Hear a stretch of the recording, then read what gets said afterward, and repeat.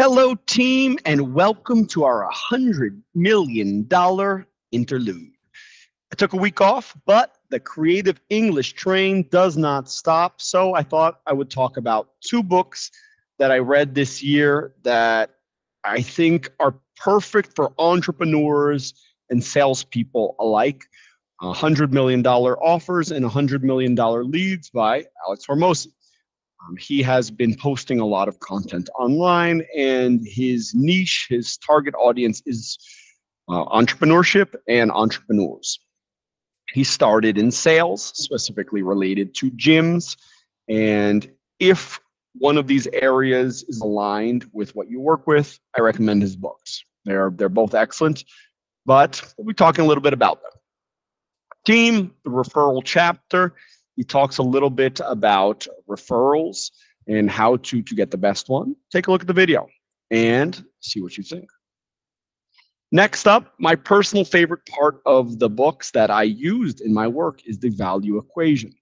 So I know it's a silly drawing, but I think it's useful, and I remembered it as soon as I saw it. So maybe the silliness helps. But dream outcome. Imagine you speaking English perfectly, walking down Times Square saying, "Merry Christmas" to everybody. Your dream outcome. Perceived likelihood of achievement. I've been doing this for over a decade, and I can guarantee you it will work. And if it doesn't, you get your money back. Minus or divided by the time delay. Oh, in just 3 months, you will be, even less if you try harder. In 2 months, you'll be speaking English. And effort and sacrifice. The way we do this course, it's so fun that you won't even realize that you're studying. It'll feel like you're grabbing a beer on the beach. It won't even feel like class. So you make the pros as bright and interesting as possible. You make the cons as small as possible, and you get the highest value out of that. To pull off the gloves, the most legendary UFC I have ever seen in my life. And that ending by Mr. Max Holloway will be remembered by MMA fans forever. So, did you watch it this weekend? Of course. Did you see the moment Alex Pereira pulled off the gloves? Absolutely. That will also be remembered. And your Grand Slam offer, team vocab word, Grand Slam. It's a baseball term for when you have one player on each base and you hit a home run. So you get 4 points.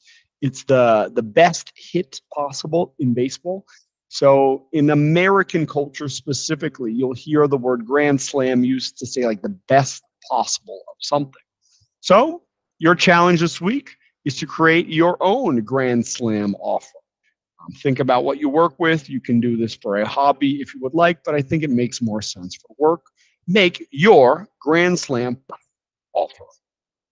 And last up, team, some people don't like to read the full books.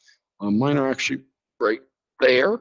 But if you are not interested in reading the full books, here is a summary where you can learn more. We have it in audiobook form as well.